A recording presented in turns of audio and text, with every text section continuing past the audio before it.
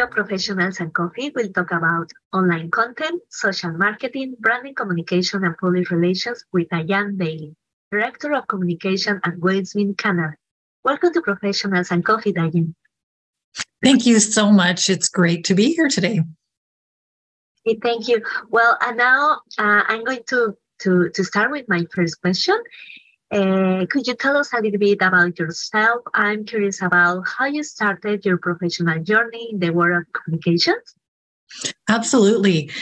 I guess my journey into the world of communications didn't necessarily start out the traditional PR way. I started my studies years ago in Edmonton. I went to a post-secondary institution called NAIT, so a college in Edmonton, and I was in business diploma. And it was sort of as I was in the program, realized I actually really do enjoy the communication side of things. So focused my efforts in my studies, because there were 4 different tracks you could take in terms of your studies. And so I focused on marketing. PR was a little bit of the marketing because it is part of, when you're talking about marketing. So I didn't do a lot of it in terms of studies with respect to PR. And I know, I suspect your education probably was focused strictly on PR. Mine was not. And so it basically, once I finished that 2-year diploma, I started working for a national business organization. So my work involved both PR and government relations, so public relations and government relations. From there, I still really wanted to get in deeper into PR. So I decided to try to focus on that. And certainly in terms of my job, taking opportunities to do things that were related to PR. This is back when we used to send news releases via fax to journalists, which was a little while ago. We obviously don't do that kind of thing today, but it gave me that opportunity to sort of focus on the PR, and then also to even developing things like I was programming websites, that sort of thing. So because I really wanted to hone my skill set in that area. So fast forward, I did that for a number of years. Then I joined the Chambers of Commerce and did a lot of the similar kind of work. And then eventually at one point, the college that I went to, I joined their corporate communications team, which was really, really good because then I had a number of peers on a team to kind of work together, but also learn from one another. And I really, really enjoyed that.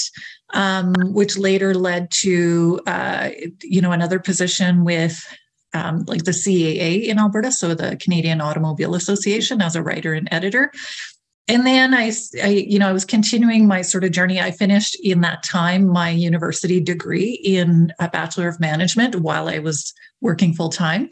And I decided I wanted to do a master's degree. So started that process of looking at doing a Master of Arts in Communications and Technology. So continued working, doing all of that. I got my accreditation in public relations in that time, as well as my master's degree. And then I decided, okay, well, now I want to work on national business. And at the time, I should have mentioned I was living in Alberta, in Edmonton. And so that's when I decided to make the move to Toronto. Certainly a big theme throughout my career has been the Canadian Public Relations Society. So as I was building sort of my experience, I had a lot of really great mentors and colleagues within the Canadian Public Relations Society. So when I moved to Toronto, it was a little bit easier because I had people that I knew here in Toronto and was able to reach out to them. So I secured my first job with an agency in Toronto and worked there for 2.5 years. And then went to another agency after that for about 6 years as well. And I find working for an agency is sort of fast forward on your career. You get to meet so many people and work on so many things. So it was fascinating in that respect. Then, at the same time, I was continuing to volunteer with the Canadian Public Relations Society and joined the board, eventually becoming president of the Canadian Public Relations Society here in Toronto. And, that continued to be a really great way to just build relationships. So I worked at that agency job, and in the meantime was also an instructor at the University of Toronto for about 5 years. Something that I thought I had actually left behind, because it was a lot of work doing sort of the full-time job during the day and then also teaching in the evenings. But it is actually something I'm taking on again this semester. I will be teaching again at the University of Toronto. But anyways, it's a long journey, and it's sort of one of those journeys where you meet people and it uncovers something, and then you move on to a new direction. So when I was working agency, and actually one of your former guests, Linda Andros, so her agency, Apex and Ruckus, who I adored working with, we got involved in a lot of like crisis communication stuff. And one of our clients actually was the regional municipality of Wood Buffalo, which is the city where Fort McMurray is at. They had a forest fire in 2016, which turned out to be the largest insured disaster in Canadian history. So a lot of our team was actually involved in that. And so because of that, it led to more opportunities in crisis communications. I would say for myself, crisis communications sort of has a shelf life, and it becomes very difficult to continue at that pace. And so in the time that I was at Apex, I was working on some clients that focused on science. And I thought, okay, I have a real interest in that. So that's where I decided to take this opportunity where I am at today at Weizmann. I did not know Weizmann when I applied for the job, but it is a world-class research institute. In fact, the founder was friends with Albert Einstein. So it's deeply rooted in science. And so for me, it made sense. And I thought, it'll be great to focus on something a little different now. But that was November 2019. And I was kind of hoping to get away from crisis. But of course, the pandemic hit, and working for a scientific organization, we went from having one lab working on coronaviruses to 60 labs, which also meant crisis for us as well, and ramping up. Anyways, so that is, in a nutshell, my history to date. I love working in science communications. I think everybody should care about science because it impacts us so much. Right now, climate change is such a big issue. And so that sort of has been my passion and sort of that narrowing focus, I would say, to where I am today. Wow, your professional journey sounds amazing. And I think you made a good point about building relationships throughout all this journey is really important, and not only focus on work, but also developing your own networking. It helped you to make easier the transition when you were at Edmonton and then in Toronto. That's really important. Yeah. And I would say like a podcast like this, because you get that opportunity to meet people and to talk to people, that is always going to be number one in our profession. That's what we want to do, is connect with people. And so whenever you do that, you don't realize what other opportunity might present itself. And that's the part that I've always found really exciting. And yeah, invest in those relationships, continue putting the time to invest in those relationships, and you never know where it'll take you. I totally agree with you. My next question is, well, we understand that you are the Director of Communication at Weizmann Canada. What are some of your duties as Director of Communications? They expand and contract, I guess, all the time, but essentially representing a national organization. So our campus is in Israel, but we have committees around the world, Weizmann Canada being one of them, and we act as the fundraising arm for the campus in Israel. So our activities essentially include everything you could imagine with respect to any way you could communicate with donors and with volunteers and fundraising and, really making sure that our educational programs are out there as well. So we even do some high school first year university programs. So making sure that all of those audiences get the information about the science. So, I think definitely working in this kind of environment, you're exposed to so many things because we are a national business organization, but we're also very small and agile. And so it means we're doing a lot more. I kind of like that approach to things. I find sometimes when you work in a larger organization, you're not doing some of the things perhaps that maybe writing or whatever that you are passionate about, but working in a smaller organization, you always have that ability. So it's everything paid, earned, owned, media relations, website, digital, writing, speaking notes, video production, all of it. What are some of the latest digital tools or emerging trends in social media and online content that you have encountered most recently? I mean, I think certainly the trend about people turning it off more now and, even getting rid of accounts. And we started seeing that a while ago, definitely. I think that is definitely a trend. In terms of like the tools themselves, I think it's really interesting, with tools like TikTok and just the most recent developments with the Canadian government and how the scrutiny that is happening there because of the data harvesting, potential data harvesting, that sort of thing. So it's always interesting to watch in that realm. Just because it does exist doesn't necessarily mean as an individual, as an organization, you should be there. And so for me, that part is really interesting in seeing, is it something that we should be on? Is it something that we should be looking at? PR, in a nutshell, it was know your audience, and is your audience actually there? And I think certainly in early days of social media, it was sort of the shiny tool and let's do that. And there's definitely still a lot of that. But I think that organizations, individuals are probably a little bit more discerning in determining we can't be everywhere and be everything to everybody, which are the tools that we really need to focus on. So I think we're going to kind of see more of that. And then also some social media platforms come and go in terms of their popularity, right? Who knows what's going to happen with Twitter, for example.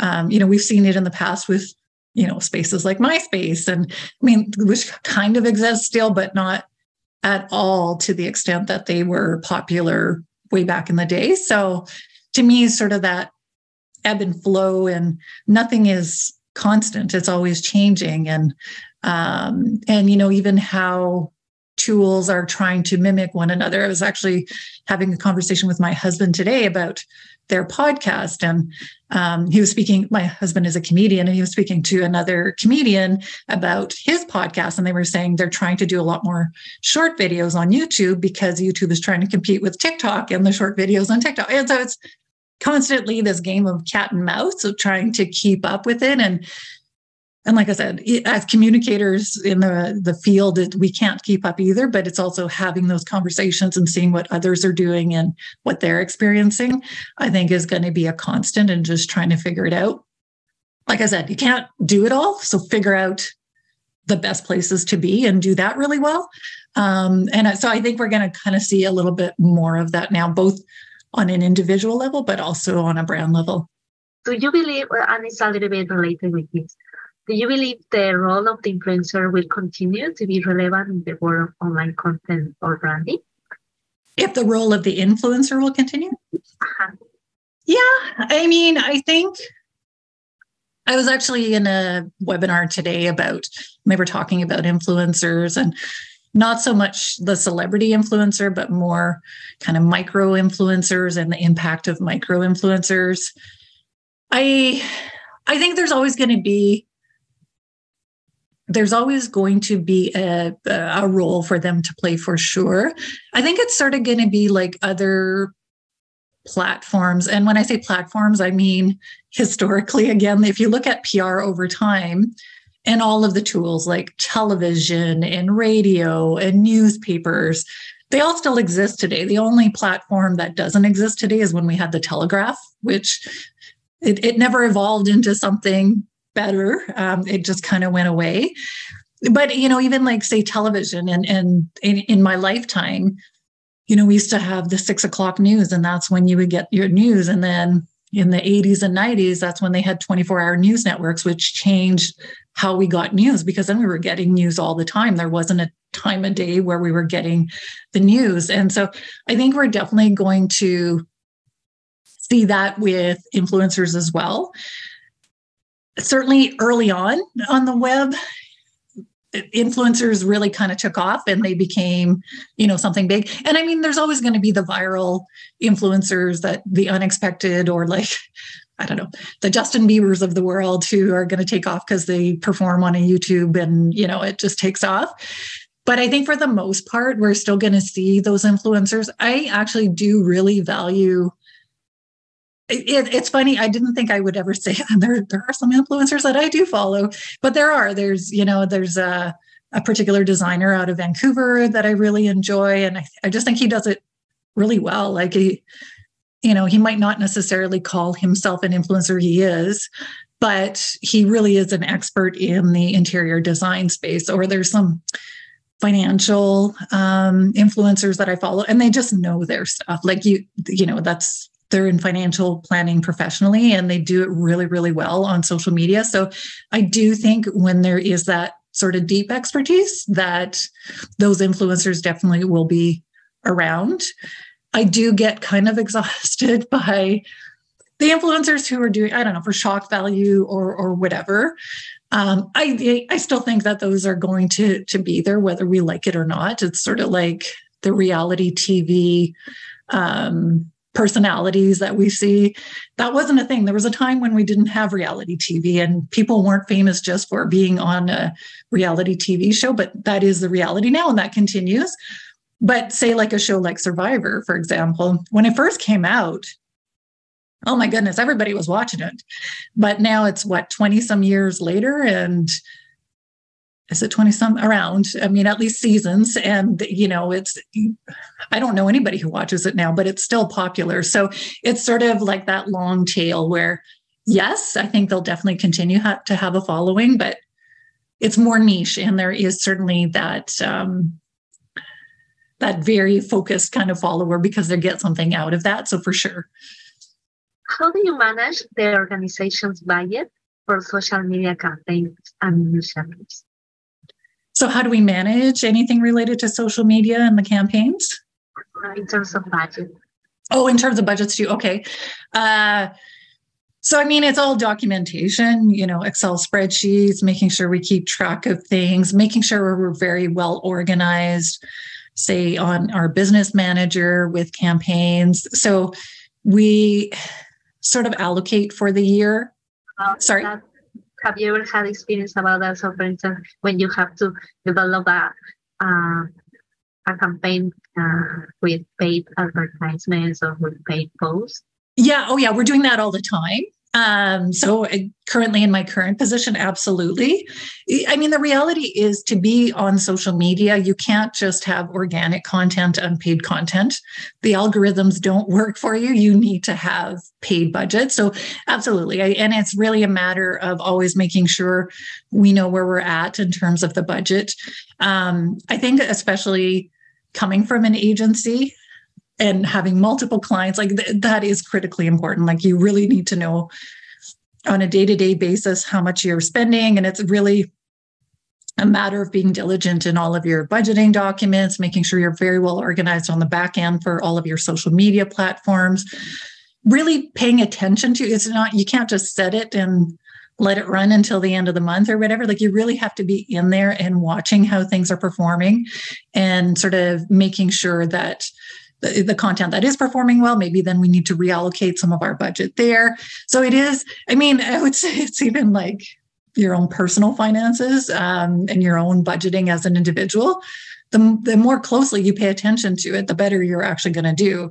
I mean, I do know people who, I'm just going to put on my credit card and, I'm going to deal with it at some point later. And I mean, that's when things get out of control. And so it's the same thing with anything related to budgets inside of an organization. You really should be looking at that daily and making sure, you know how, and I mean, you have to anyways, if you have comments turned on or whatever, making sure that you're interacting properly with those individuals who are commenting on your content. But yeah, it's, you can't pay enough attention to those kinds of things. Like you really need to make sure that at any given point in time where you're spending, and especially in an agency environment, because you can very easily overspend and budgets are very important on a month-to-month basis. And you need to know how much you're going to be invoicing a particular client. So you have to make sure that you're always on top of that. But yeah, just clear documentation and making sure that whoever is involved in that is keeping that up to date is incredibly important. If you could tell us your process for formulating a social media marketing strategy, or maybe when you were an instructor for the new team. You're constantly, every single day, doing your research and analyzing and tweaking and changing and communicating again, and then evaluating. Okay, well, we're looking at our budgets and this is not spending, so we need to shift it. And so that to me is sort of the key for, sorry, my lights are on smart timers and it just turned off there. But that is the key, is that you always have to be agile and you always have to be checking in and seeing how things are performing. And so any not just social media strategy, but any strategy is always this very agile approach where we're constantly looking at things and we're adjusting and we're having conversations and trying to analyze things. It's not you create a strategy, let's go execute it, then we'll evaluate it. We're constantly tweaking and making sure that we're achieving our goals. And the reality is, when that formula was created, it comes back to that model that I was talking about. PR back then was very one way. We would put out a message as an organization. Okay, now let's evaluate it. But we do the same thing now, except we're getting the feedback and we're having to adjust what we were planning as our strategy, maybe because I don't know. Something happens in the news and it's actually not appropriate to go out with this particular strategy right now, or whatever it is. Like, things happen so quickly. What would be your, my last question is, what would be your best advice to someone interested in entering the world of online content, branding, and social media? I would say make it your own. I know that, I don't know, especially in a world that there's influencers and people want to be like a certain person, be you. That's the whole reason why social and digital works well, is that people can show their diversity. And, and I mean, we didn't even touch on this, but good communications really involves diversity in what people are doing. In terms of projects, if you're going to launch a social media campaign or a digital campaign, I want to see that diversity in that campaign. I don't want to see the same thing I've always seen, right? That might be, they kind of copied that campaign on that other organization out there. Like, that to me would be my piece of advice to anybody starting out. Thank you. Anything else that you would like to add to this interview, Diane? No, I mean, I just keep an open mind is what I would say to anybody out there. And I do thank you so much, Carolina, for this opportunity. I think what you're doing is actually a really great thing it's actually quite brave to do this and like put it out there. And so I commend you for doing that, because I think you're not only opening doors for yourself, but you're also opening doors for other people. So that's the whole point of working in communications, is connecting with people. And so keep doing what you're doing. I think it's really, really good. Well, thank you so much, Diane, for your words, for your time, and for lending us a little bit of your time, and for teaching us more about online content, social marketing, branding, and public relations. And welcome. Thank you. Thank you so much, Carolina. I appreciate it. Everything we do here works because of you guys. Don't forget to subscribe to our YouTube channel and join our social media networks. Click the link in the description below this video, and please join us to do your own virtual coffee chat as I did today.